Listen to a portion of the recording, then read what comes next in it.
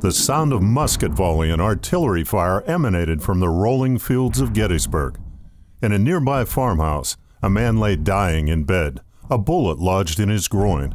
He was 26 years old, a lawyer from Waterford, PA, who practiced law in Erie, and married to a woman named Elizabeth H. Carter.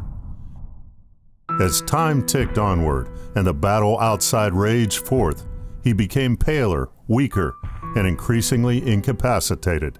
Yet even in this state, the man's tenacity was evident. Death was not to be feared, only recognized. Just 2 years before, on the day he enlisted, he explained to his wife, "If I fall, remember you have given your husband to the most righteous cause that ever widowed a woman." His name was Strong Vincent, colonel of the 83rd Pennsylvania Regiment. When we think of heroes, they often exist as a far-off memory or come from some distant place.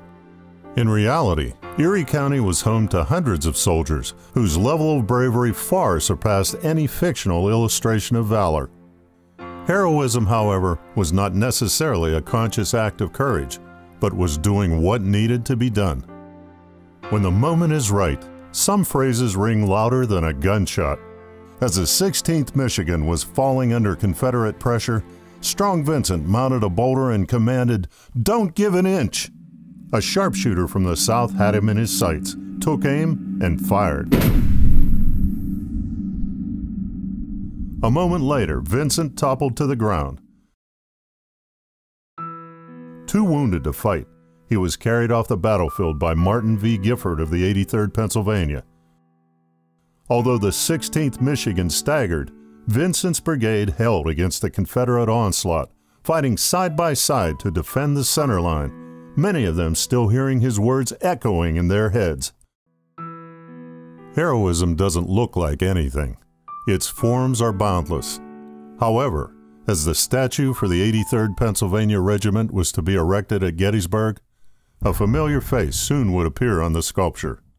It was to look like the ideal soldier, the universal hero, the personification of stoicism and strength. There were many heroic men in the 83rd.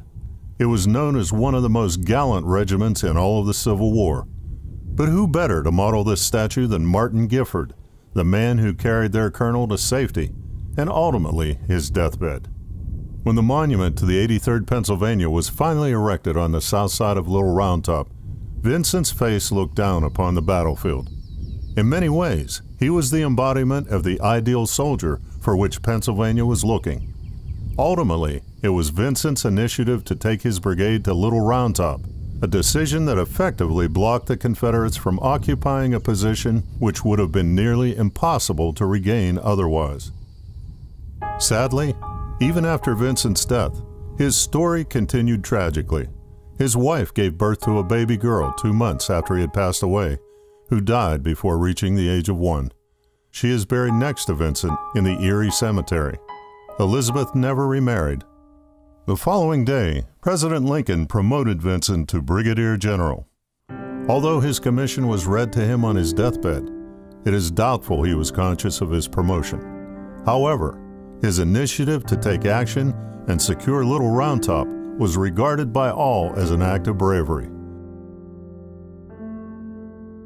In many ways, Vincent helped shape our nation's history.